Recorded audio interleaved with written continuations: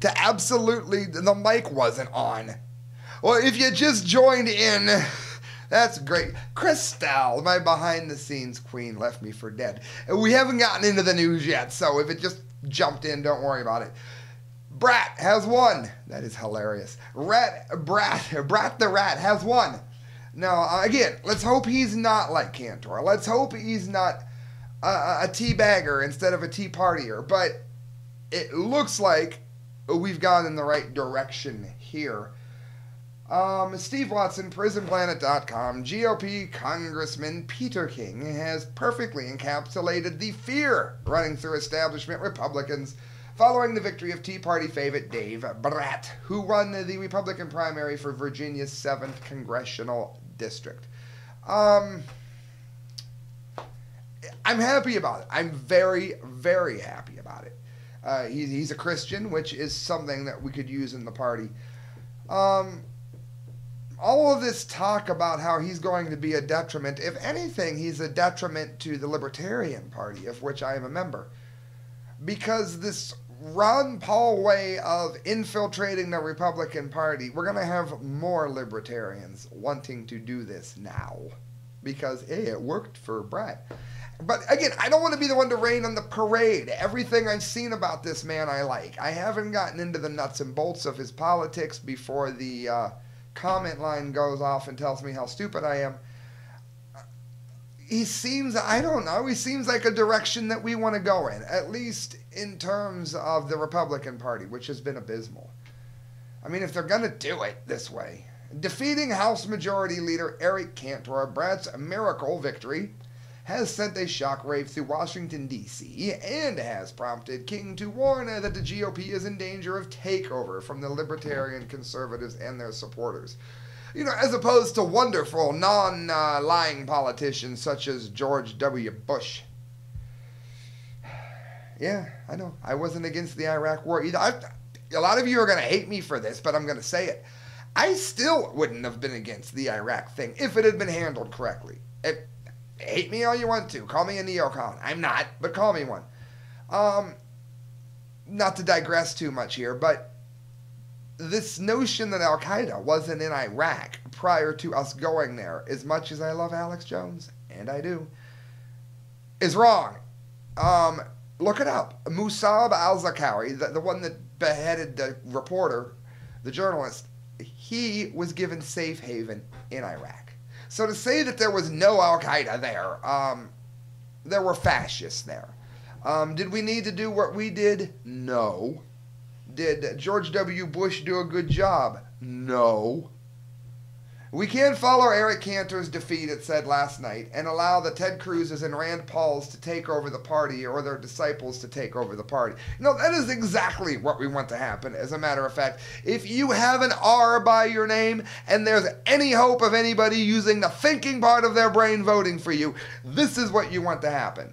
And again, Rand Paul has stabbed everybody in the back once again by supporting amnesty for people that broke into the country. Again, I've said 100 times, the answer is to not allow any illegal immigrants to stay and to make it easier, simpler, less expensive, and faster to legally get in. So I'm not, before said fascist, I'm not a fascist. I just don't want illegal people in my country any more than their country wants me there. They would kick my long-haired ass out of Mexico or let me stay in a prison. I'm concerned that, for instance, that the Ted Cruz supporters, it says, the Rand Paul supporters, are going to use this as an excuse to basically stop the government from functioning, King said. We can only hope. Adding that the government shutdown in October alienated the country. No, it didn't, which makes it very difficult for us to win in 2016. It alienated the give it to me free crowd. And again, longtime listeners know I was, my wife was actually, when we were together, she was on assistance for a while because she had Crohn's disease. I'm not against there being a safety net. I'm against the federal government running it. That's a state's issue.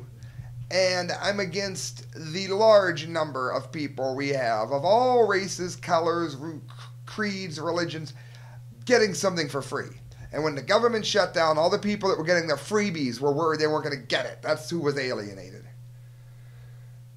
What Ted Cruz did last year was suicidal. I hope it doesn't become party policy. Suicidal? He's one of the names being bantered about for the Republican nomination for president due to that. You dolt! The king is an idiot. This is not conservatism to me. No, conservatism is bombing a wedding in Pakistan. Paul and Cruz supporters would argue that toting the party line goes against their principles, while directly funding big government takeover of the healthcare industry, which is what was at the core of the 2013 shutdown, is anything but conservative. Good to hear. So, I mean, basically, King has come out and proved himself to be an absolute idiot. I've read about Brat. Brat is awesome. He is in favor of a common sense approach to the border. He is in favor of getting rid of Obamacare and letting this become a states' rights issue. He's in favor of a lot of things that are on the right side of history. So congratulations, Brat. Don't become a cantor, because I can very easily turn this camera on and talk about how you betrayed us. And I don't want to have to do that. And ask my listeners. I will. All right, friends, scgnews.com. The Las Vegas shootings, the Alex Jones anti-government connection, here comes trouble. This is a very good article that I've seen on this. And I want to address a couple of things that I've been hearing that don't make any damn sense. One of them is this Batman connection. Okay, maybe there's some kind of an MK Ultra thing going on, because I know Sandy Hook was on the Batman map. And the guy dyed his hair supposedly to look like Heath Ledger, although the guy dyed his hair orange and Heath Ledger's hair was green. I've never understood that, but somebody colorblind spread the rumor, and now it's called fact.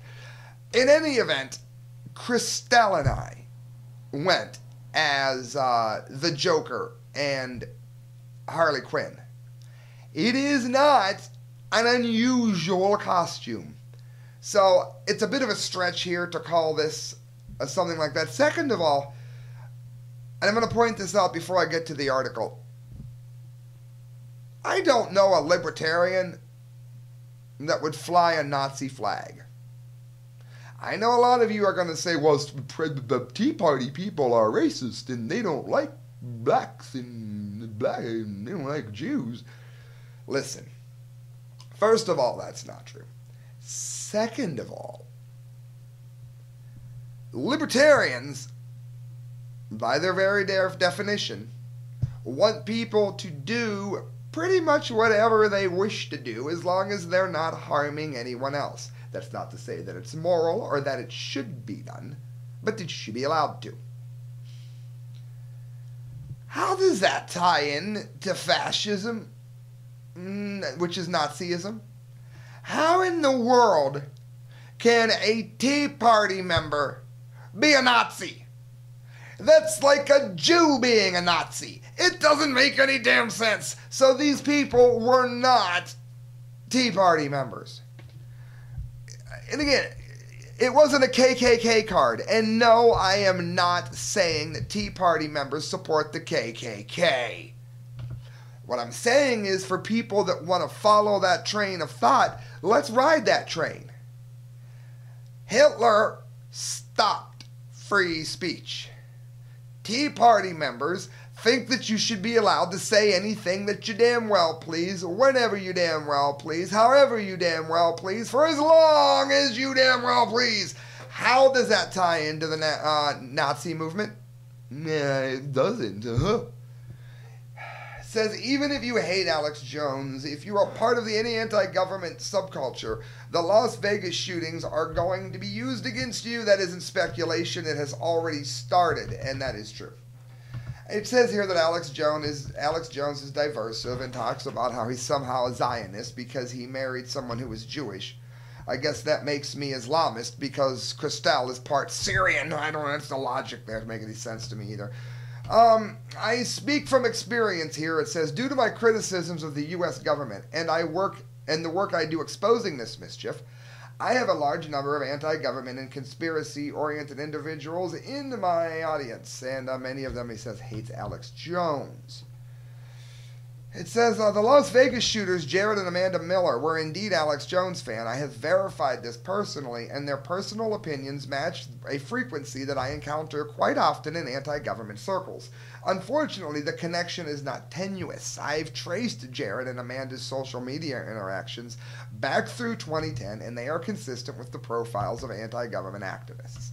What he's saying is, you need to stick up for Alex Jones even if you hate him. It happens on this show all the time.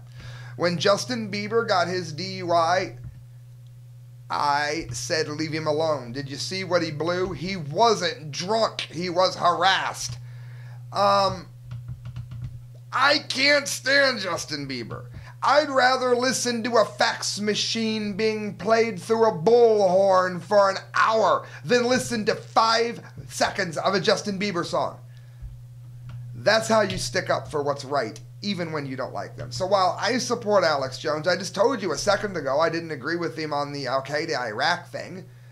You support people who are of like mind, even if you don't support even most of what they say. Because you've all heard the expression. What was the religious figure that said first they came after this group, but I didn't speak up because I wasn't? They came after the Jews, but I wasn't Jewish. They came after the communists, but I wasn't communist. By the time they came for me, there was nobody left. I paraphrased. That's why. And that's why that matters. That's the gist of the whole article here. It says, the links between Alex Jones and Jared Miller and the anti-government ideas are substantial. Jared was a dedicated fan who regularly posted InfoWars links. The point, they're using an idiot to group us all together, which is why when I report on how much I hate Islamofascism, I'm always quick to say that I don't hate the Islamist. Your average Islamist watching this, hello, friend. I've got no problem with it. They're doing the same thing to all of us who support liberty that I make sure I don't do to my Islamic listening audience. How's that for a good paraphrasing to do it twice in one show? It's bad news, guys. Go look at the articles, scgnnews.com. It's definitely not great. And it says in closing, I'm not writing this to insinuate that the shootings were somehow caused by Alex Jones because I don't believe any of the sort. I'm writing this because this info is publicly available. So yeah, he was supposedly one of us. In that one of us can be freedom of speech loving Nazis. He was not one of us. Friends, Infowars.com mentioned, it sounds like good news, but if you go to Fukushima Diary, to give you 2 links right in a row, they're cutting corners on this ice wall that I'm about to read about. And the trouble is that it's supposed to have like a clay base. They're cutting that off because to save money, that's the easiest way to do it. That's going to make the ice wall not work properly. And they're already going into uncharted territories by trying to do this. If you're new to the topic, there's a quadruple meltdown, melt-through, melt-out happening in Fukushima, and they're trying to prevent the water flowing into the ocean to some degree by putting up an ice wall, and they're cutting corners on the ice wall. And normally it's been used in the past for like subway station construction and things like that. Tokyo Electric Power, which is TEPCO, which is GE, which is who you never want to have any stock in. Get your money out of any mutual fund that they're in. On Monday, started building a huge underground ice wall around the Fukushima #1 reactor plant to reduce the generation of toxic water at the crippled complex. And it's from the Japan Times, I should say. It was linked on InfoWars.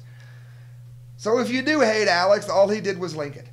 TEPCO, as the beleaguered utility is known, plans to finish the 1.5 kilometer wall and have it up and running by the end of March 2015. Meanwhile, 300 tons of nuclear contaminated water go into the ocean daily. It will then take a few months or so to fully freeze the soil, the official said. The government-funded project, it's 1,550 pipes that will be inserted into the ground to circulate coolant and freeze the surrounding soil. It's aimed at preventing the groundwater from seeping into the plant's 4 cracked reactor buildings. You know, and so we're going to cut cost on this. GE, we bring good things to life. Bastards. Last month, nuclear regulators gave the green light to the unprecedented project after the utility succeeded in convincing them that it will not trigger significant subsidence that could further endanger the buildings. In other words, they're sitting like this, and they're worried that if you freeze it and it doesn't freeze properly, then it may freeze like that. And then boom, end of the northern hemisphere. If you don't believe me, ask Helen Caldecott. Evidence of land subsidence has seen at one of the buildings early in the crisis and more recently under some of the hundreds of water tanks that have been overlooking the reactor buildings, which are just waiting to leak more than they already have when they were hid from us prior. On Monday afternoon, it says plant workers started digging a hole for one of the pipes near the number 1 reactor building, but the utility said it still needs the Nuclear Regulation Authority's permission for work that could undermine the plant's safety. Yeah, it's a remarkable safety record thus far, including ignoring the scientific prediction that this was in fact going to happen. I've reported on it many times. You can look it up. They've been warning about this happening since the early 2000s, and in 2011, of course, no one could see it coming. The buildup of radioactive water generated by the need to cool the damaged reactors is a major problem at the plant, it goes on, where toxic water is building by around 400 tons a day due to the groundwater from the mountains that is entering reactor building 1 to 4. Last paragraph, friends. In another effort to deal with the toxic water problem, the wonderful safe people at TEPCO, which is GE, where you never want to invest, said Monday that it had dumped 833 tons of untainted groundwater into the Pacific Ocean after intercepting it and diverting it through wells. The third release brought the total volume of clean water released under the so-called ground bypass system to 2,035 tons. A little bit of Fukushima news for you. If you like that, make sure you subscribe. Many of you know once a month we have the massive Fukushima update on here. Guys, this is ArsTechnica.com. Don't think I've ever had them on here before. Real short one. Private firms sue Arkansas for the right to collect license plate data. God bless the governor of Arkansas for being right on this and standing up on the right side of history here. I'm very happy to see this. First Virginia, now Arkansas. Two major firms in the license plate reader industry have filed a lawsuit against Arkansas governor and attorney general alleging that their private corporate rights have been violated under a new state law banning the private collection of such data. So I'm going to give you some companies that you also never want to invest in. As Ars has reported before with a link, these scanners have been increasingly deployed in cities and towns across the U.S. LPRs can read, analyze, and store 60 plates per second. Typically, the LPR checks an unknown plate against a hot list of wanted or stolen vehicles. But the tricky part is that the LPRs aren't just looking for suspected bad guys. They almost always record and retain the time, date, and precise location of every license plate scanned, often for years and sometimes forever. In this case, the two firms in question, get your pens out, write these down so that you never invest in Digital Recognition Network, that is to say DNR, and Vigilant Systems that generate, maintain, and share access to the license plate reader database with law enforcement. Oh, that sounds like a great idea. The new Arkansas state law took effect in 2014, thankfully, and it bans the private collection of license plate reader data while still allowing the cops to use the devices, usually mounted on patrol cars, so they can still use them for realistic purposes. The two companies say that their First Amendment rights were being violated as they were allowed to photograph even under an automated high-speed process that is then shared with law enforcement, any and all plates anywhere. So at last we have the government, the state government anyway, on the right side of an issue, and we have, as always, corporations, businesses, big money trying to destroy what the government hasn't already ruined. I've told you repeatedly, friends, that is the basis of fascism, which is why the Millers were not one of us. You can read the rest, guys. What am I saying? What's my point? Support the governor of Arkansas and thank him for being on the right side of history. Friends, you're listening to The Correct Views. I got a few more stories that I do very much want to get to. But before I do, I want to invite you guys to look up the work of Mike McLaughlin. He is an amazing writer. He does fiction, he does short stories, does poetry, a little bit of everything. And if you like that kind of thing, and if you don't already, you will when you read his, I encourage you to go and look up his work at facebook.com, Mike McLaughlin. You will love his stories. And while you're at it, go to amazon.com and look up the books A Sleep Unknowing, the short story The Lucky Leprechaun. It's like a Tales from the Crypt kind of thing. And the persuasive essay Risen. All of them are written by me and for sale at Amazon Kindle. Look it up. Alright guys, Infowars.com has, and then let's see if they link this before I give them more credit. I'm sure they did. Honey, the solution for antibiotic-resistant superbugs. This was excellent news because this is a very easy fix. Yes, this is Infowars. Elizabeth Rentor. This is excellent news because I've seen it on Natural News. I've seen it on the Natural Society. I've seen it everywhere. The natural antibiotic properties of honey. And if you think about it, everyone likes honey, but nobody really ever eats it. I don't. But when I do, I put it on everything. It looks like we all just might want to up our honey a little bit here. Study after study after study. If you think I'm a nutcase, look up the facts yourself. It's not that long of a story. Antibiotic resistance is a true crisis, one that is growing and is even recognized by the federal government as a near-future crisis. An overdependence on antibiotics and sanitization of everything has helped bacteria evolve into unstoppable superbugs. I'm for one, am not a firm believer in this. What's causing it is most of the antibiotics that is used in food because they don't want to raise food properly. They give the animals an overdose of antibiotics practically just to keep it possible to raise them in a pen so small that they can't turn around. I've said it before, I'll make it quick. A lot of times you do need antibiotics for viruses. Why? Because a virus can attract mucus, and the mucus will attract bacteria. You now have a bacterial infection. So if you have mucus, it's not a bad idea to have some kind of antibiotic if it's starting to become discolored. Having said that, you can avoid getting sick and even needing antibiotics. Look up how to avoid the dreaded cold, mediaspeaks.com. Best article I've ever written. It says the solution is complex and involves reducing our use of antibiotics, but it may also include the use of something as beautifully simple as honey. The unique property of honey lies in its ability to fight infection on multiple levels, making it more difficult for bacteria to develop resistance, said Susan M. Menschwitz, Ph.D., leader of the study, presented at the 247th National Meeting of the American Chemical Society. So again, if you hate Alex Jones, it's a doctor that said it. I also want to say, if I may, that we might want to develop antibiotics that work on multiple levels. Maybe she's onto something there without even knowing it. Honey, Dr. Meswitz went on, acts using a combination of components toxic to bacterial cells, including osmotic effect, high sugar content, so be careful, diabetic friends, polyphenols, acidity, and hydrogen peroxide.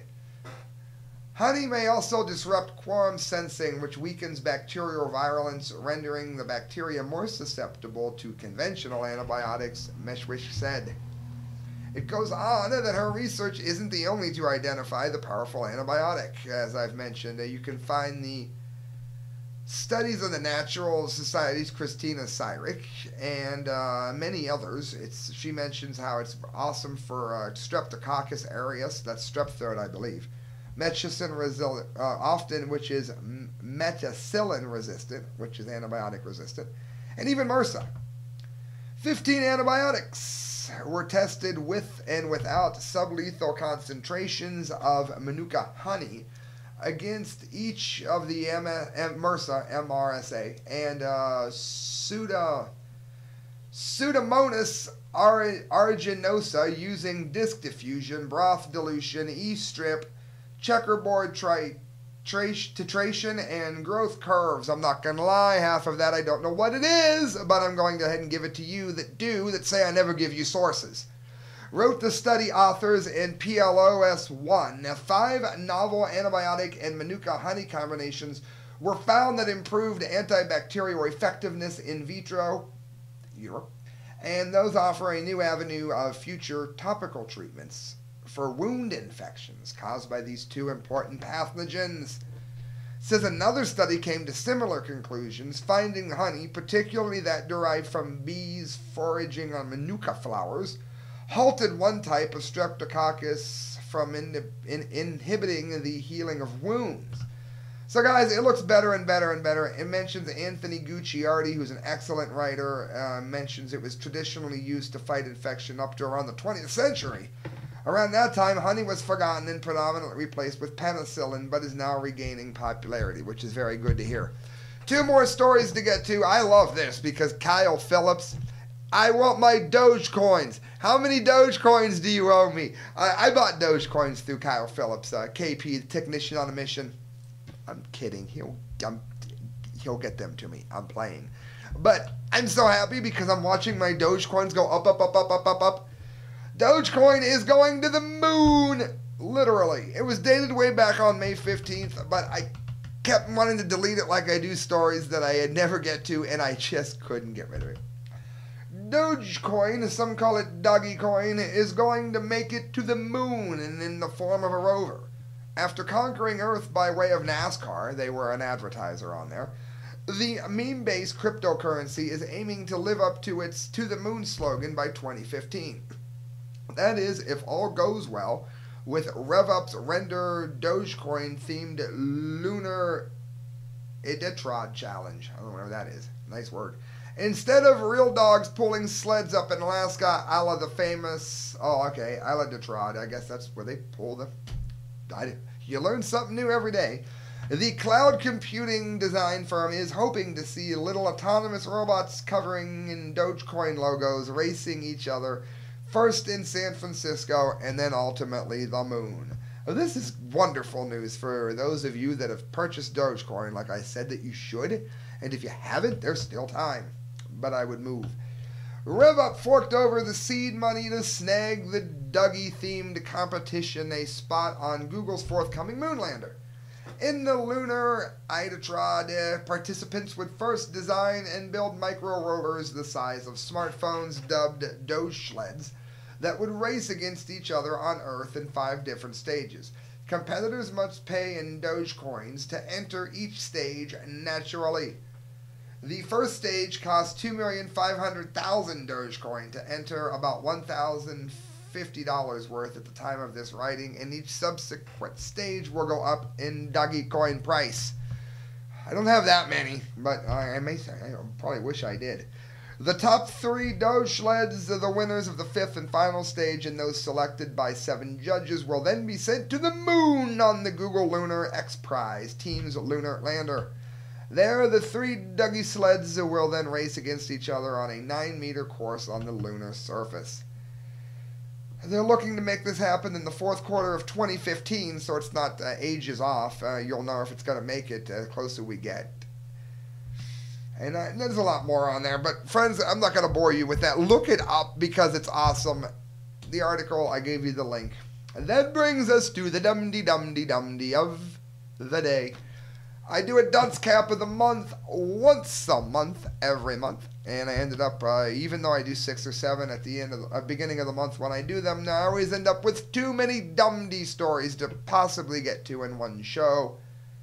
So I do the dumbdee of the day to close every show, and that's what I'm doing now. Paul Joseph Watson, PJ Dub, PrisonPlanet.com. Wait till you hear this. Middle school students who complained over dress codes suspended for terroristic threat. Yep, you can tell right there, dumbdee of the day. You know as soon as you see it. 24 Spalding County middle school students were suspended after a Facebook post which encouraged classmates to break the dress code characterized by a terroristic threat by the principal. Now, what I'd like you to do is go to Spalding County Middle School on Facebook and let them know how stupid they are and let them know that you were sent from the correct views. Hey, anyone that asks why you sent the dunce cap back, anybody who asks that on the Department of Education's page, I'm going to go ahead and promote your favorite charity and give $5 to it.